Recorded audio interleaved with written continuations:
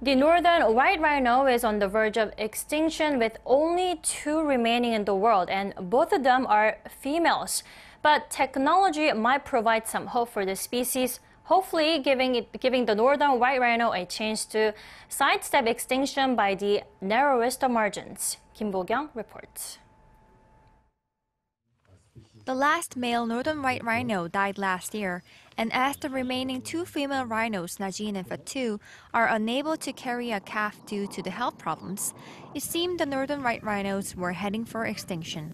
However, it might be possible to save the species thanks to animal fertilization technology.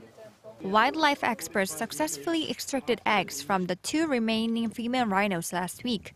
5 eggs from each rhino, and these were transferred to lab in northern Italy. 7 out of the 10 eggs were in good enough condition to go through the fertilization process, and were artificially inseminated with frozen sperm from the now dead male rhino.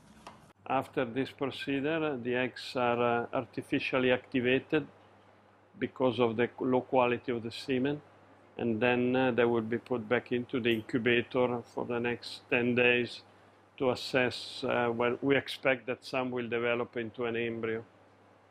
Although it still needs to be seen whether the eggs will become embryos, if this step is done successfully, the embryos could be implanted in a similar subspecies of rhino, which would act as a surrogate mother. The number of northern white rhinos has been decimated due to decades of poaching, and now it is in a desperate situation where huge efforts are needed to save the species from extinction.